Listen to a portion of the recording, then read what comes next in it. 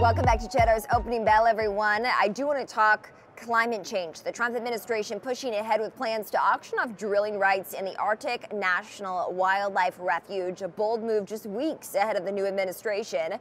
And joining us now to discuss is Miranda Green, energy and environment reporter. Miranda, it's good to see you this morning. So explain what exactly is going on here. So the Trump administration is moving forward with kind of last-minute efforts to open up a lease sale at the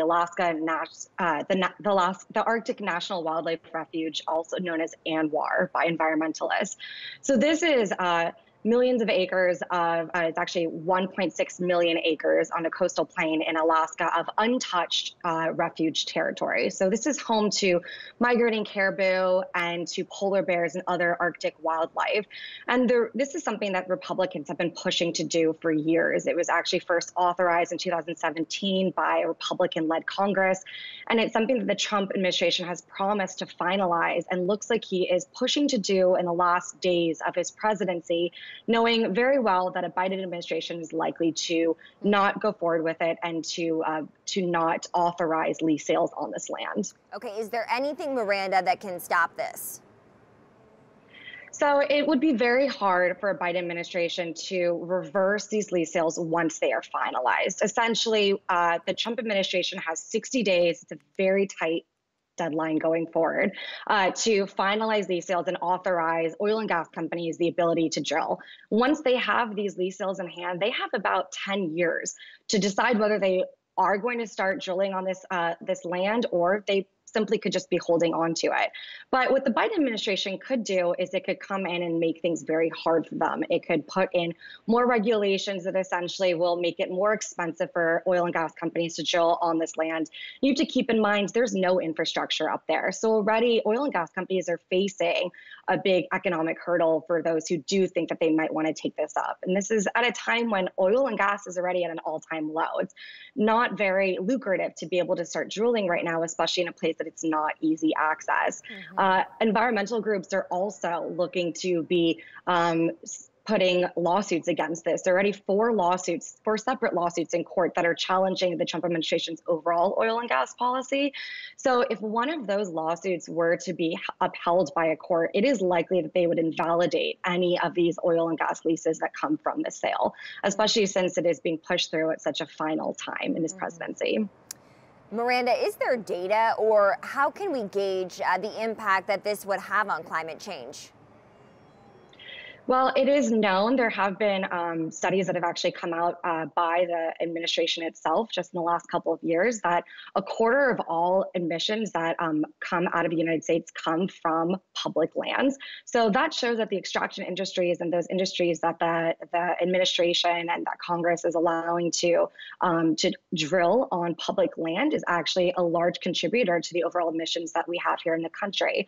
So of course that contributes to the global sphere as well. And so Biden administration that would be looking to re-engage and to reconnect in the Paris Climate Accord would have to take that, into consideration, especially as Biden himself has come forward as part of his climate plan and promised that no more drilling would occur on no more oil and gas drilling would occur on public lands.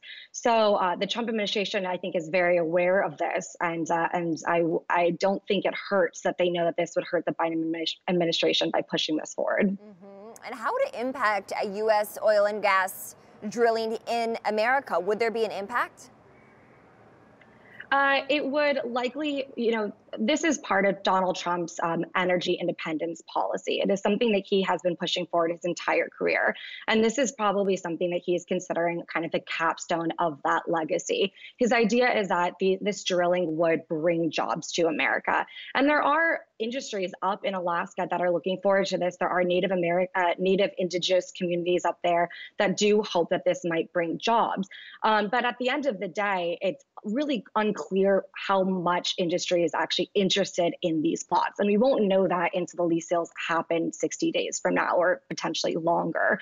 Because again, it's just it's very rural terrain. It's hard to get to, and it's hard to tell how much they will ultimately gain from drilling in these areas at the end of the day.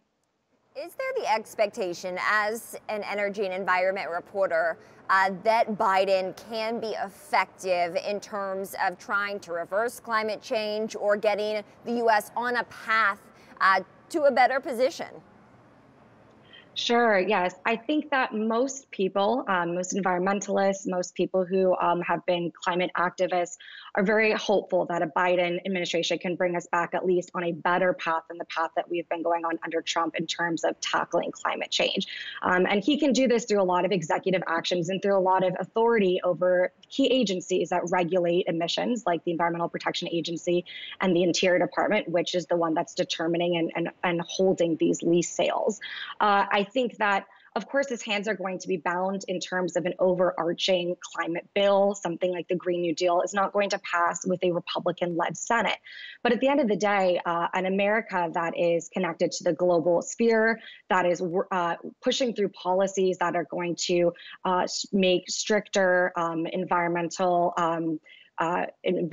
regulations, is going to promote a green economy, promote solar energy, promote wind energy, I think is a move towards kind of a new direction that acknowledges that we are part of a warming globe and that humans play a part in it.